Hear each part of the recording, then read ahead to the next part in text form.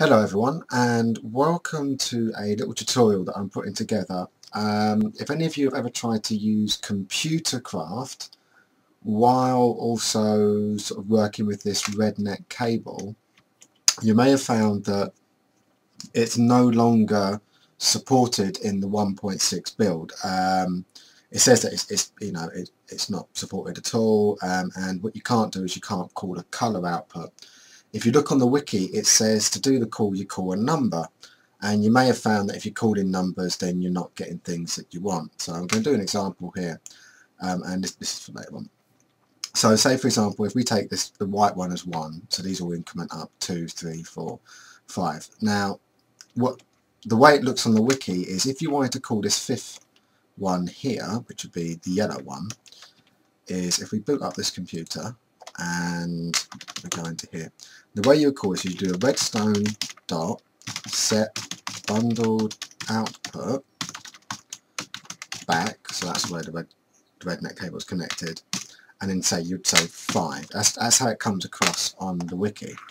And now what you'll notice is that that fifth one isn't on, but this first and third one are on. And you might find that if you're trying to use numbers, it's just not coming across properly. And the reason for this is that the output of this is actually binary. So if you think of this as, say, a 16-digit binary number, then the last digit of that is going to be 1, which is a 0 or 1, 1. The second digit would be the second one, which is 2.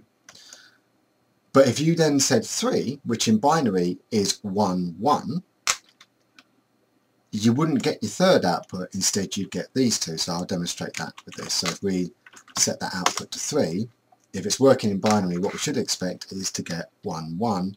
So if we want to actually get the third colour, we want the number in binary, which would be 1, 0, 0, which would be 4. So if we do set bundle output to 4, and just as if we want the fourth one, well, we would want the binary number which is 1000, which is 8. So if we now set this bundle output to 8, we should now expect to get the fourth colour. So the way you would figure out just a single colour you want to be output is if you take this as 0, so 0, 1, 2, 3, 4, 5, 6, 7, 8, 9, 10, 11, 12, 15, for example, what you do is you take 2 to the power of that number. So, for example, 2 to the power of 0 is 1. So if we set our output to 1, it's this. Where 2 to the power of 2, 2 to the power of 3, which is 4. 2 to the power of 0, 2 to the power of 1, 2 to the power of 2, 2 squared, 4. 2 cubed is 8. 2 to the power of 4, 16, etc, etc. So it basically goes 1, 2, 4, 8, 16, 32, 64, 128. So if we test that one now, if we do 128, this one here with the black cable should come on. So I'll just quickly put that on. So make that 128. And as you can see, the one with the black cable came on. Now, if you don't understand binary, I've done a little thing here, is that you can see that I've taken a 5-digit binary number here. So as you can see, the one on the far right is always your lowest number in binary, just as with decimal. So as you can see, 0, 0, 0, 1, well, that's the one that we see coming on. 0, 0, 0, 1, 0 in a 5-digit binary, it would be 2, which is the second one. Whereas 0, 0, 0, 1, 1 is 3, which is why these two are coming on.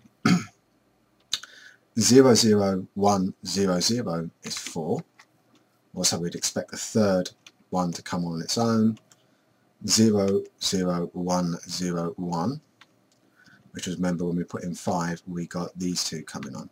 So that's how it works. And if you're not good at binary or anything like that, or you just want to see this in action, you could do a program that I've kind of set up here. It's a really basic program.